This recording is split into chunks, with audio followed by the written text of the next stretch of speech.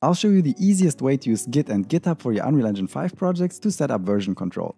This is the most straightforward method without any bells and whistles and will take you less than 5 minutes to set up. Despite that, with this method you get all of the main benefits like backing up your projects in the GitHub cloud, discarding changes or rolling back to older commits to revert mistakes, and it enables you to collaborate with others. I won't only show you how to set it up, but we'll also go into how to actually use it while making games and cover some common scenarios you'll have to deal with. First, you'll have to install Git, which is the actual version control system, and I have a link to both the Git and GitHub desktop installer in the description. Now, the install process is quite self-explanatory, and for most people the default settings are fine, so just keep on clicking next until the installation process is over. Then we want to install GitHub Desktop, which is a graphical interface for Git that makes working with it so much easier than typing out console commands which you'd have to memorize. Again, just install it with the default settings. And after Git and GitHub Desktop are installed, it'll ask you to sign into github.com, so either do that or create a new account if you don't already have one. And if you see this Let's Get Started screen, GitHub Desktop is set up correctly. For now, we can leave this window be, and we first want to create a new Unreal Engine project or prepare an existing one. I'll just create a new project, and the Unreal Engine version doesn't really make a difference here. I'll use the third-person template as a starting point since it's the best for demonstration. And I want you to pay attention to the project location because we'll need this in a second. Once the project is loaded up, we now want to go back to GitHub Desktop and click on Create a new repository on your hard drive. And you'll find the button here if it's your first time, but if you already have some repositories set up, the UI will be slightly different and you can find it here. Now navigate to the folder where you saved your Unreal Engine project. Very important, we don't want to select the actual project folder, but one layer above it. So in my case, the Unreal Engine projects folder, and then just remember the exact folder name of the project. Then type in that exact name up here, and this part is very important. This basically allows us to create the Git repository directly in the existing project, so we don't have to move folders around after creating it. Then for the git ignore, we want to look for Unreal Engine, and this makes sure that temporary files the engine creates, like the saved, build, and intermediate folder, don't get committed to the files and don't get uploaded to the cloud. These can be potentially tens if not hundreds of gigabytes large, so this setting is very important. Now click on Create Repository. This will take a few seconds and initialize the repository together with the initial commit. We can check this when clicking on History, and here you can see all of the project files that it included. Now this repository only exists locally on this computer, but to push it up to the GitHub cloud, we want to click on Publish Repository. Here it's very important that Keep this code private is checked, or everybody can just look at and download your project. Then click on Publish Repository, and this will take a few seconds or maybe even minutes to upload the files to GitHub servers. But now we are done setting up the foundation and have our synced repository with the initial commit. And on a side note, if you know about Git Large File Storage or LFS, you might be wondering why we don't use it. And even though it makes uploads and downloads faster and has many other benefits, you'll have to pay for storage with LFS after crossing 10 gigabytes. And these are not 10 gigabytes per project, but throughout your entire GitHub account. So you'll exceed that limit quite quickly. So LFS is something you might want to look into to optimize how your binary data is handled, and I do cover it in my other video from 2 years ago, but I recently stopped using it outside of big long-term projects, which made the setup much faster and practically there haven't been any issues. Now that the repository is ready to go, let's talk a moment about commits. Commits are basically like checkpoints in your project that are a snapshot of the changes you've made since the commit before that. I often see people only commit their changes once per day before they shut down the project, but generally you want to create a new commit for every task you complete, and for bigger tasks you might want to break it down into even smaller steps. So let's say I make some changes in the third-person project I just set up and completed a task. I then want to open up GitHub Desktop and it will show my changes here. You can then uncheck changes you don't want to commit, for example if you just tried something out but want to discard it later, and then write a summary message of what you did. The best practice here is to write a sentence in present tense. So for example, create launcher blueprint instead of created launcher blueprint. And then you can click commit to main, which creates a commit on your local machine. However, this is still not affecting what is stored in the cloud on GitHub.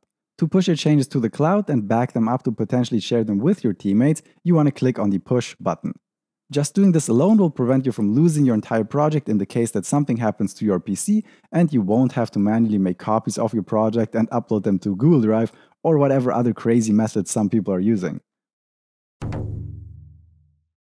Another great benefit of setting up Git with your project is that you can fix mistakes easily.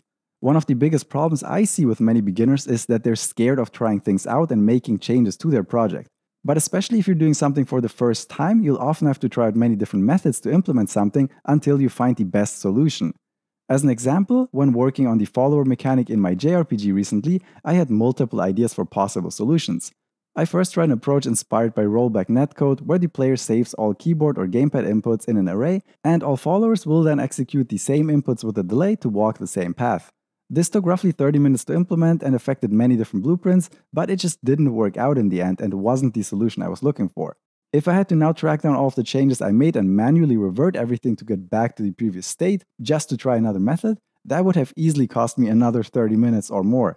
But with Git I can see all of the changes here which I haven't committed yet, and this means I just had to shut down Unreal Engine to not block the files, right-click here and discard all changes. And I was back to where I started, saving me a lot of time and also energy. Then I tried another approach, saving the position and rotation of the character and updating the followers to that with a delay, which ended up working much better. So using Git gives you the freedom to not worry about making mistakes, and you can try out many different approaches without the fear of having to manually revert everything one by one. And by the way, if you're interested in making a 2.5D JRPG with turn-based combat in Unreal Engine 5, my biggest course yet will launch next month. And by joining the waitlist from the link in the description, you'll get a discount code when it comes out and also instant access to my 2.5D top-down template right now. So make sure to check it out from the link in the description. And to get back to the topic, if you've already committed a mistake, things get much more complicated. If you haven't pushed to origin yet, you can just undo the commit and then again discard the changes, which is the best case scenario. But if you already pushed to the cloud, things do get a lot more complicated. If your commit is the newest one all the way at the top, you can just right-click it and revert changes in commit to create a commit that reverts everything you did, and before doing this, you'll want to shut down Unreal Engine to unlock the files. And after that, you can push it to the cloud to also revert the changes for everybody else.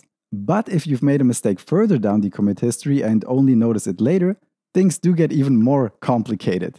If none of the commits after that change the same file, you should be able to revert it without any issues. But if, for example, multiple commits change the character blueprint and you revert your mistake, it's going to lead to merge conflicts and you'll have to manually fix your mistake. So be careful with that. I hope you understand now that even when you're working alone, there are many benefits to using version control. But many times you'll work together with your classmates, friends, or colleagues, and this is where version control isn't just helpful, but absolutely necessary. As far as I know, you can't invite collaborators directly from GitHub Desktop, so you'll have to click on the repository tab and view on GitHub. And if you see this 404 screen, it means you're either not logged in or not logged in with the correct account.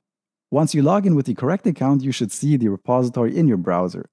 Click on Settings and Collaborators. Here under Manage Access, click on Add People, and here you can then find your friends by their username or email address, and to demonstrate, I'll just be adding an account that is set up on my second PC.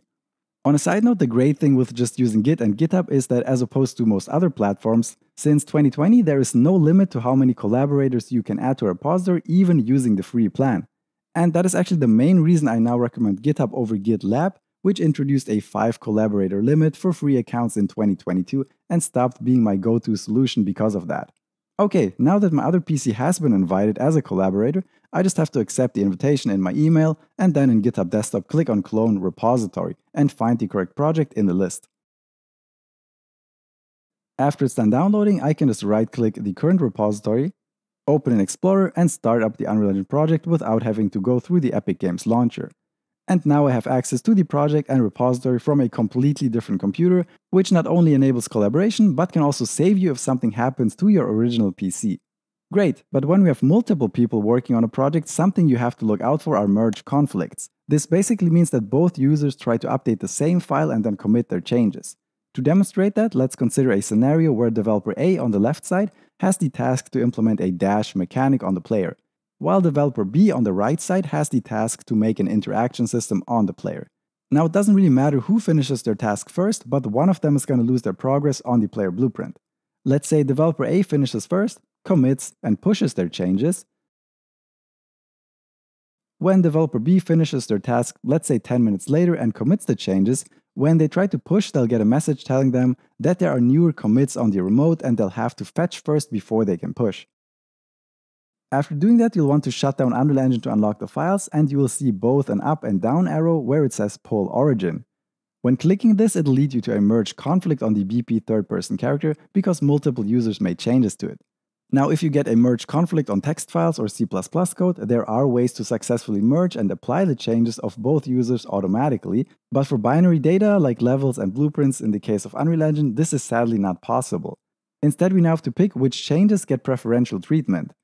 With the first option, use the modified file from main, meaning that we'll be selfish and prioritize our own changes, overriding what developer A did. Or the second option, use the modified file from origin main, meaning we'll sacrifice our own work and keep what developer A did and pushed before us. But honestly, the best choice is to do neither. In a situation like this, I'll usually remember the affected file, in this case the player, just abort the merge and undo my commit. Then I'll go back into Unreal and do my best possible job to find my changes, and copy-paste them into a notepad file. Then shut down Unreal Engine and discard my changes to the player, then pull from origin to bring in developer A's changes, open up Unreal again and then paste in my changes from the notepad back into the player blueprint.